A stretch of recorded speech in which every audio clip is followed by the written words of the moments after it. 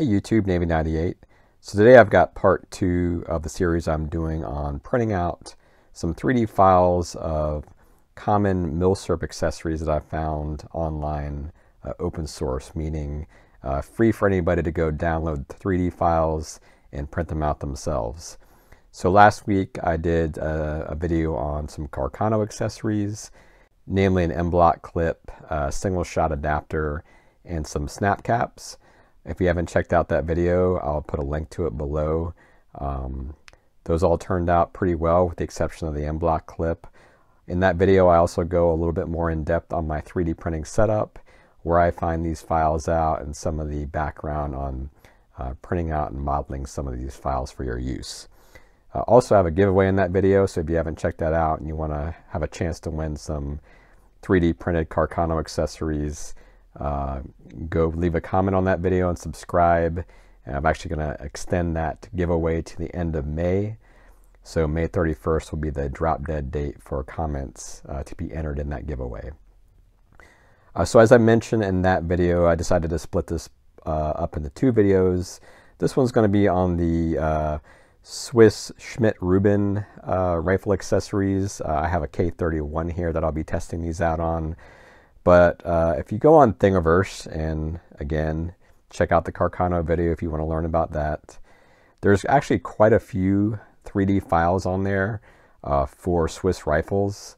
But the main one I'm going to try out today are the stripper clips. So this is an original, and these are getting to be a little bit pricey now, 25 to 30 bucks online. And these are you know, the old cardboard and metal version.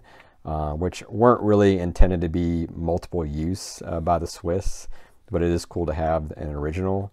So I'll be comparing the 3D versions to that original version in this Swiss K31 rifle that I have. But also I found that there's some snap caps on there and some other accessories, including an extended 10-round magazine for the K31. So I'm going to go ahead and try to print that out at some point and do another video later on down the road on that. It does take a little bit of work to do a magazine spring for it and whatnot, but I will go ahead and try to do that and see how that goes. If it's successful, I'll go ahead and post a video on that, because somebody did leave a comment on that Carcano video about printing out magazines, and I was a little bit skeptical on it, so we're going to try it out at some point. But here's what we're going to do. So we got the original here. I had to have it loaded with some GP11 rounds. Unfortunately, I only have 2 of these A-Zoom snap caps for the rifle, and I do want to load up a full clip of these, so I am using some live GP11 rounds. When I test this out in my rifle, I'll go ahead and take the bolt out just for additional safety, so this doesn't turn into a gun fail video instead of a 3D printed video.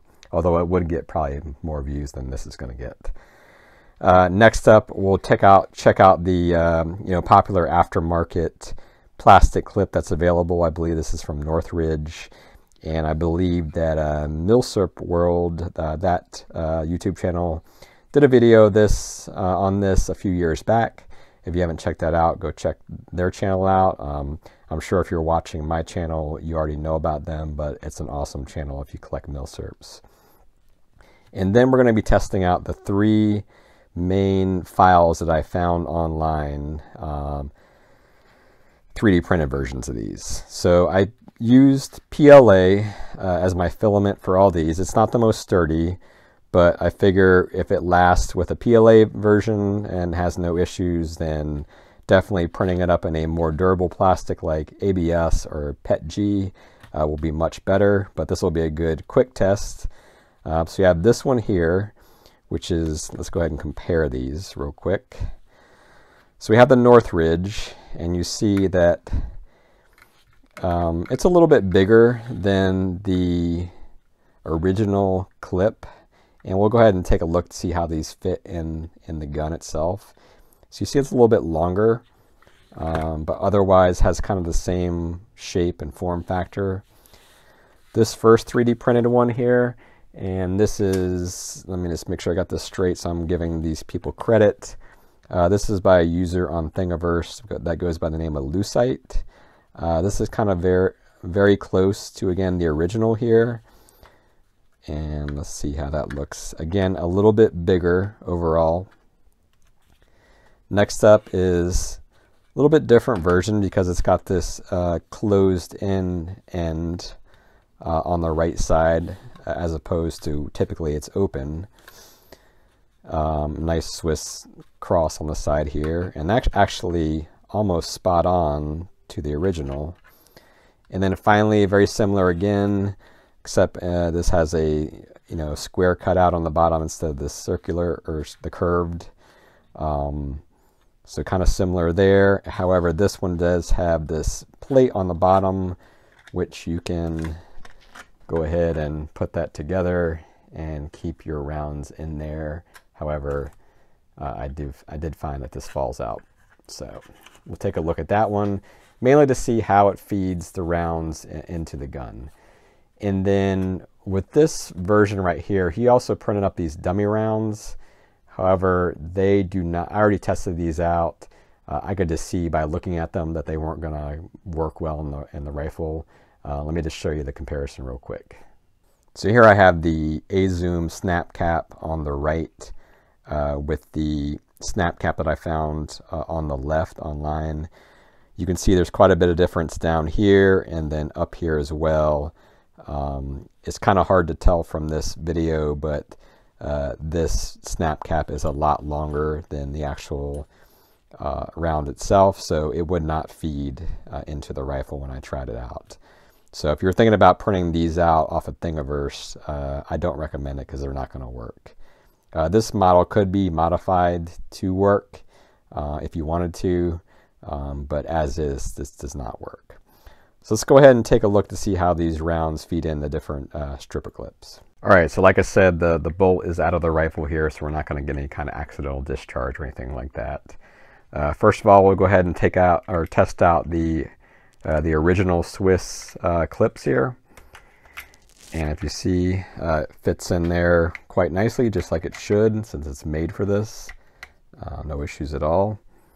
And this is going to be a little bit awkward because I'm reaching over the camera here and the rifle to do this, but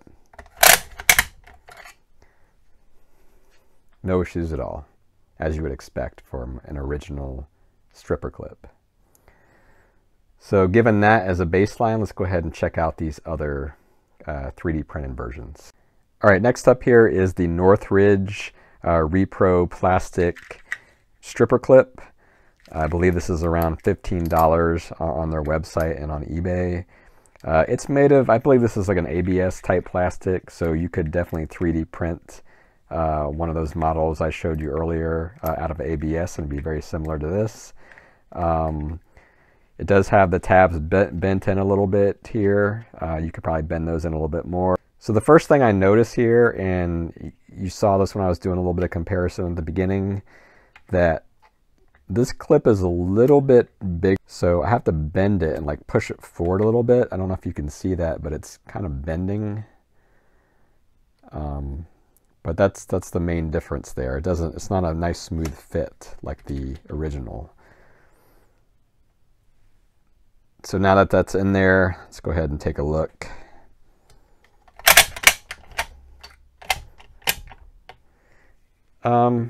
You know, about the same. There was a little bit of problem at the end, but that was probably just me. You know, this should be just fine. There shouldn't be any difference really, except for the way that bends in there, so maybe it caught up a little bit. All right, so take two on this Northridge clip. Again, it kind of have to finagle it in there because it doesn't quite fit right. And again, it's not as smooth as the original clip. I'm not sure if it's because of that bendiness and it's a little bit oversized or not, or if it's just me potentially, but definitely not as smooth. So next up is the first 3D printed version that I found. This one's by a designer named Lucite. A very similar design to the original clip. Open, you know, curved on this side, open on this side. The one thing I am a little bit concerned about here, especially with the PLA filament, is this tab right here and this tab right here. I just see those as being a high failure point. It's just, there's not a lot of plastic there, and if you just cock this in there the wrong way or just bend it the wrong way, I have a feeling that that could break off fairly easily. Otherwise, it's a nice design. So let's go ahead and try this. Go ahead and set it in there. So it is a little bit tight. It's not like the Northridge where I have to bend it to get it in there, but it's slightly oversized and it's kind of dragging a little bit. I'll go ahead and load this guy up.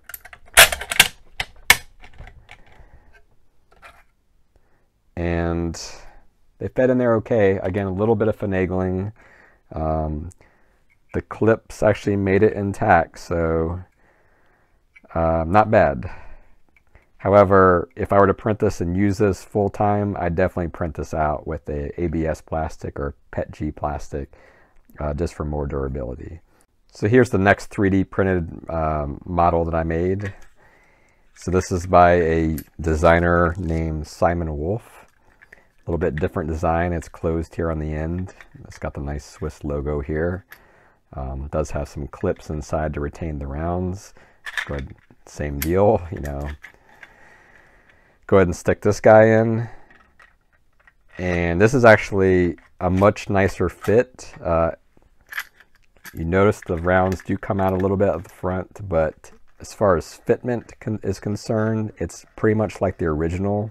Not too large, not too small, kind of fits in there just right. Go ahead and try this.